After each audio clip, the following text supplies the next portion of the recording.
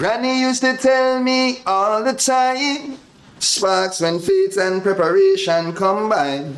The road been right here all this time, but you gotta look with more than your eyes. And the small axe Jesse Ryle representing for I Just Star Mindset, rich forever.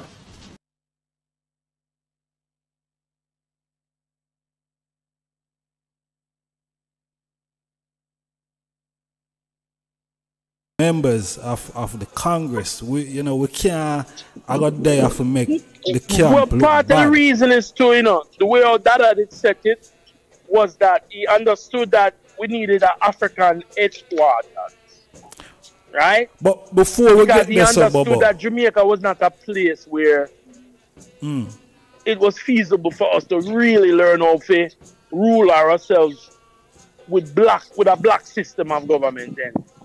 You understand? With a theocracy. Jamaica was not feasible for that. So he was very adamant in trying to establish a Bobo Shanty HQ in Africa, wherever it is in Africa. We tried Ethiopia, it didn't really work because of so much confusion in Ethiopia. We went to Ghana, it was setting up, land was bought and everything. And the man them still didn't respect the man them who was setting up in Ethiopia, because not for the man them, in Ghana, because not for the man them who was setting up the Congress in Ghana. Were the man them who them did overture. See it. So it was this back and forth thing who, who in charge of Ghana, or if Ghana is a HQ. So the Ghana government just said, look, we don't work out no problem, yeah, man. You understand? So enough things could have been accomplished in the sense of Rastafari or Bobo Shanty establishing itself in Africa with whole heap of monasteries and whole heap of taba, teaching the black people them how to see themselves as gods and goddesses. More than what we have today. You understand me? We could have accomplished if the man them did have that mindset, as your program so correctly is titled. If they have the mindset of a god and a goddess, if they have the mindset of a god, instead of having the mindset of a sinner and a servant, I wait for Jesus or wait for some savior to save them. You understand? If they have the mind of prophecy and history, Emmanuel did that try to teach we. And a win we out of Bible and him book. Because the man specifically said, don't bring that into Africa with you. Because it will confuse the people them. Because it's in slavery. Because they have good and bad in it. And the people will get confused with the good and bad. My Lord. Just know that we are gods and goddesses way before Adam and Eve. And that is something that teach way. That is something that I say specifically say we not to bring no in book and Bible into Africa. Yeah, man, every Bobo know that. All right. None of the Bobo them can ever say that is not true. Most of them will tell you, say, well, that means that when redemption time come, that means that when the rapture and them have to go back to them Bible thing. That I said, don't bring it in Africa. None at all. When him buy him ticket them and send the delegation, them tell you, bring that in there. Be the living Bible. That's why the man did commission, the commissioner and I for write one book.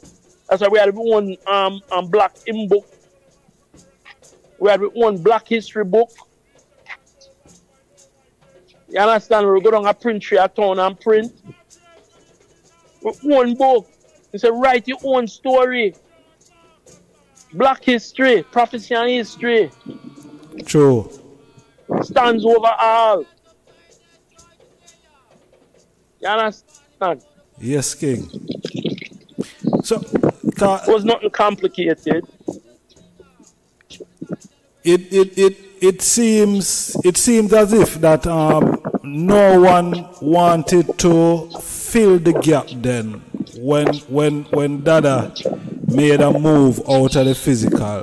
One still wanted to have Dada in a position where which Dada can move out of the position there because him already the founder, leader, well, you know, and general. I want about jealousy and bad mind too, because one like say the one them who Dada had ruling were not, you know, them didn't hold them down and never allow them to lead and rule and whatever.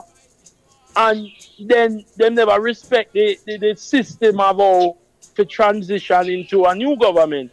So if you felt like you were supposed to be, you're there with Dada from Bakawala, you should have ruled, whatever. All right, we give you a shot. Come go through the parliamentary voting and the parliamentary way of choosing. You know what I mean? It's a proper way that it's set up. Because if you have a 30-man committee with voting the new 14-man them, what more you want than that? You understand? Go through that pretty wait till when that grand meeting or that grand reasoning of choosing a new leadership, since that is called upon, and go through and put your name up there and say you want to be this, and man vote you in, and then lead and set up a new committee. No problem. But that would be a serious. That would be a serious overall of the government itself or the parliament, you know, to replace the entire. Well, them they do it anyway. Can they kick out the man? It was overall anyway, but by force. They throw the man them to the gate and never replace them. You understand me? It is overall anyway. Overall by force. Jano. You understand me? Jano. It wasn't done in an honorable, respectful way, and in a way where you know, say, all right, it's a transitional government. But them never even replace the man them. They just kick out the man them because we said there was no committee replacement. Them talk about the international parliament, but I talk about down at Jamaica. You need to be on the ground to lead any type of nation. You can't lead remotely. You understand? You can help, you can advise, but you need people on the ground. The one that were living at the yard, and them to run them live. And them to, right now, the one them were there, and them to set up them own parliament and run them things. That them live there. True. Them have a stake in the country. In the government, in the priestly government up there. Because they live there. They have more at stake than me and you, who love there, but we're not living there. Physically, we're not living there. We pass through. True. You know? So them who, since them kick out the government, and them should have set up, put in themselves then, as the Royal Committee and the 13-man Congress. I mean the 30-man and woman Congress and the Royal Committee. My I think it was 32, you know, but let's call it 30. You know, them should have replaced that government. Since you feel you are the best, you don't want them man there, whatever reasoning. You don't even care. I don't even care what reasoning you have. You understand? You just don't want them man there. No problem. All right. Hear the question I want to ask there, you know, Honorable Priest. My lord. All right. Dada make a move. Zane, and as I reiterate a while ago that the United Nations had asked who was in position. Zane as a leader. Now, we know King Emmanuel have 2 sons, or 3 sons. Zane. We know one of them is in Africa, right? And we know one of them is also in Jamaica. Zane are in the West then. Obviously, the Virgin in Africa couldn't say, boy, he might go run the camp from in Africa. Because he would have to be there as someone as on the ground as what I said. See? So the Virgin now that is out there on the ground, would you see that Virgin as someone who could or is the right person for be running the camp? You mean the one? Well, the one in Africa, him did dep on the grounds in Africa to help set up the headquarters, the new headquarters with the man them with that did send, you know, like Priest Jackie and them and Rugo and them and there. You understand? Yeah. And Miggy and them and there. You know, we can't say them name. They can't for them man. They not even alive. They've sacrificed their whole life. But tears all one come on me yeah. The man they were saints. Priest Jackie. Yo. When we go Ghana, you know, Rasta, me see me and Priest Jackie I walk on the road, you know. He stop, pick we up. Priest Jackie, walk on. That's what the Ghanaian them are saying. I try to speak Jamaican and pick up Priest Jackie and drop we off wherever we want. You know, that's the love of that man. They was like Emmanuel. You know what I mean? In Ghana. So those were some great experience, you know. And then Jackie said, hey, make the people them know, said this is Prince Emmanuel's son. They understand royalty here. You don't have to pay no bus fare and them something there. Them with the king's son. I mean, used to tell them, yo, this Prince Emmanuel's son, you know, yo, you go up on the bus. They said, oh, this Prince Emmanuel? Okay, go through, man. In a Ghana, in them time, you know, you see how people left out a classroom. Rasta. Yo, them time in the 90s in a Ghana, they magical, man. With them time, they not going to come back again, cause cable TV done, you know? My lord. But then we're just fascinated by I, man. We could have gotten so much things done further if there was a sense of unity, you know? Mm-hmm. So, as well, me ask the question, when me ask the eye about the virgin now in Jamaica, do you see him worthy as a virgin being Prince Emmanuel? That's why Prince set up the 30-man committee and the 14-man the 30-man parliament and the 14-man crown council. The 32 soldier parliament. And them fi choose that, I know me. My lord. And them fi choose whether I'm worthy or not. I know me. My lord.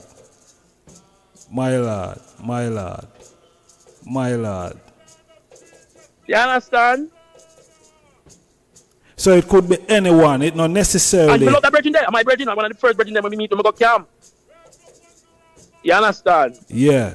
Everybody have a love for that bridging there, but is a parliament supposed to choose? Most natural. That I never make no bloodline inheritance in the sense that just because I want the I'm pitney, him automatically rule. That I said no, then there's something like imperialism.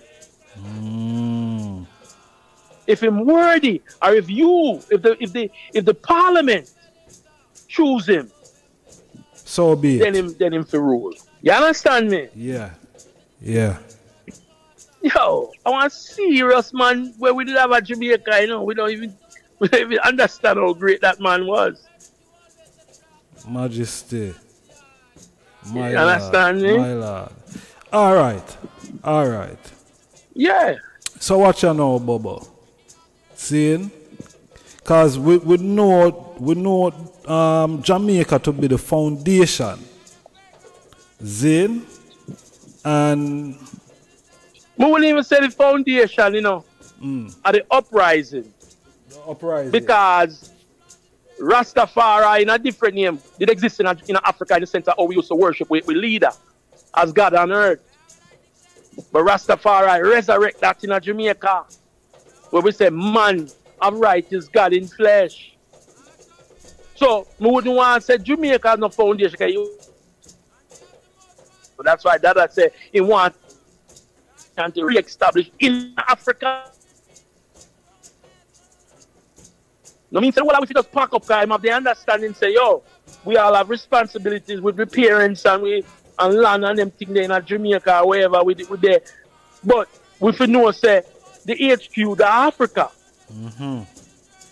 That any man every once a year or once a decade can take a pilgrimage and go over there and say, yeah, when we retire, when we done the work in a Babylon, yes, so me I come. Yes, so me I forward. You understand? See it. Well, that teach me now. A man from Haiti now listen to no Jamaican as him leader, you know. But a Jamaican and a Trinidad, they're not going to listen. Within Rastafari, I don't know, say, Africa, what? Unite with. Mm-hmm. I mean, man, boy, Trinidad, and them a come here and ray. And that I call a meeting and say, yo, I want the Jamaican yard, I want the Jamaican Bobo them to dip on one side. And I want the man them from the small island to dip on one side. And then I want the African them coming at me. That I say, me no want no island man and me no want a Jamaican man in my yard. Me just want African. Everybody know that story there. You understand me? Nationalism. That teach another lesson. When the man them, when some ancient priests them, I know them very said priests there, them tell a story and a reality of what went down when them used to go to Carnation Market. I tell the people them say, yo, up there, you have to come. And then go and tell Dada things to them, you know, Dada go bless them up and I tell Dada, my lord, we tell the whole of Kingston say God up here, you know. Dada say, what? But I tell the people them say God up here, I tell them say God in themselves. My lord. I kill you one and come kill we after. If you tell them say God up here before you tell them say God in themselves, them are gonna come and look for God, and if you not perform where God want, where them see God is supposed to act like God. If you don't act like you are God, them are gonna dust you. A problem. Show them the God in themselves. My lord. Once you can show them the God in themselves, then them can see you as God. Majesty. Them thing that I used to teach I and I. My lord. My lord. Yes, sir. So, you know, everybody know the truth. Everybody know. Not talk about original Bobo them. They know what is. They know what it is. They know what that work is about. It's just, you know. Man, a man just never. As me say, me nah take side and say, but as me said, no matter any type of government, if you feel that you can rule better, there's a diplomatic governmental way to go about it.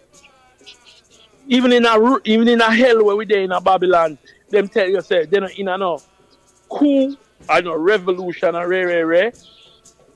You go and vote, I'm voting on a new leader.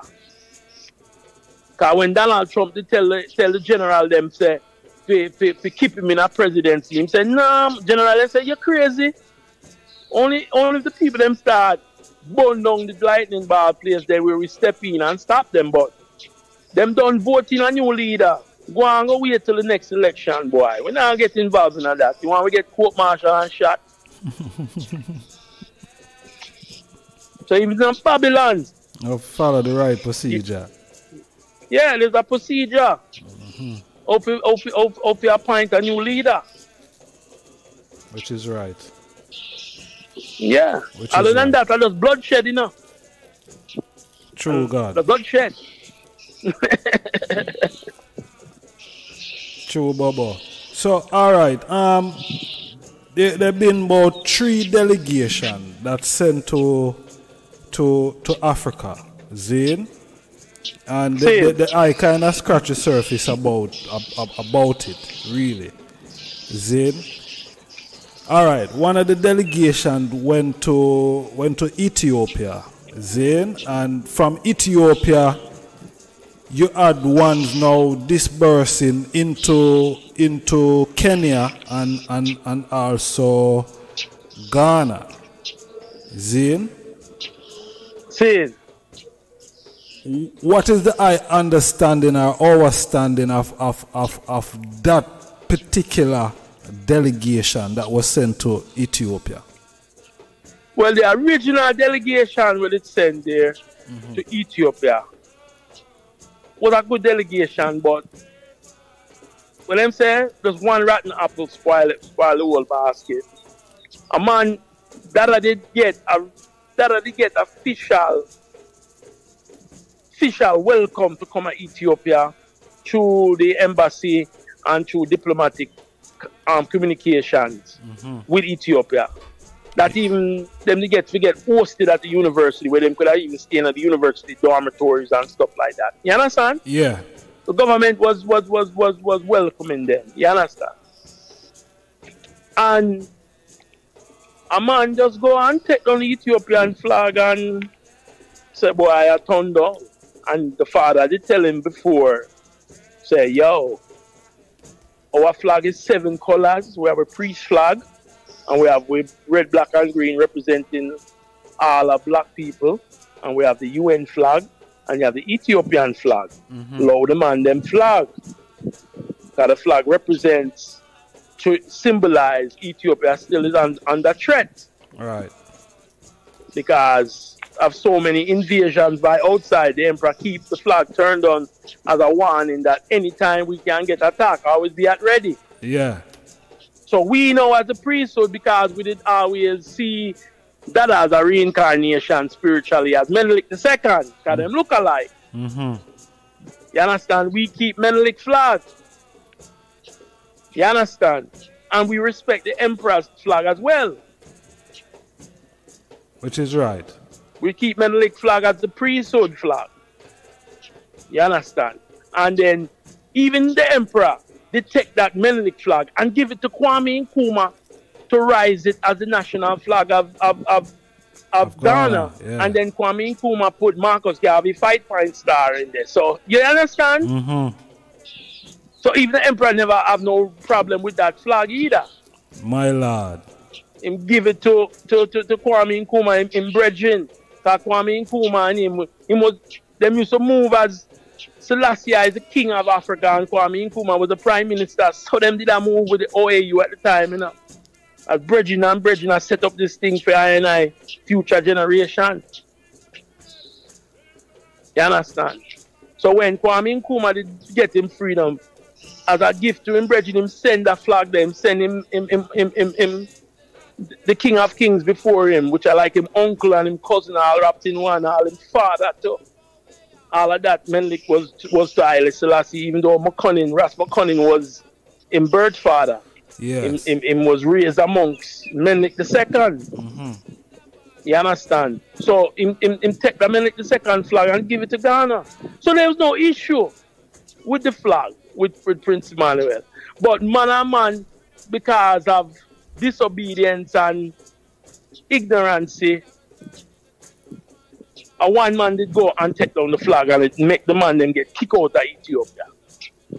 You understand? And some end up a Kenya, some end up a Ghana. You understand? I mean, some end up a Kenya, some end up a Ghana. All right. Some even went to Nigeria at the time. But Ghana became the least resistance then. The place of least resistance.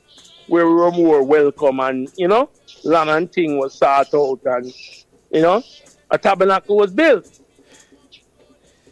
This is the and question. Next man, he went on his own and built a tabernacle, which was good. That I said, yo, even a prophet, if you find yourself as a prophet out there on the road, which is basically an acting priest, if you find yourself as a prophet on the road, there's no priest around, rise a congregation.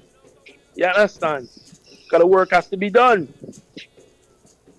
So another priest went years after and established a tabernacle there in Ethiopia anyway, after the original debacle of that one brethren will take down the Ethiopian flag in the university campus. So, all right, the priest we are talking about is Honorable Priest Paul, right? The one who went to Ethiopia and built the tabernacle. That built the tabernacle. Yeah, man, great works. Great works.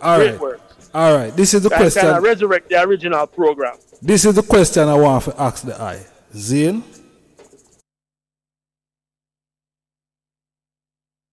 Smash that subscribe button. See you on the next video. I just saw the mindset.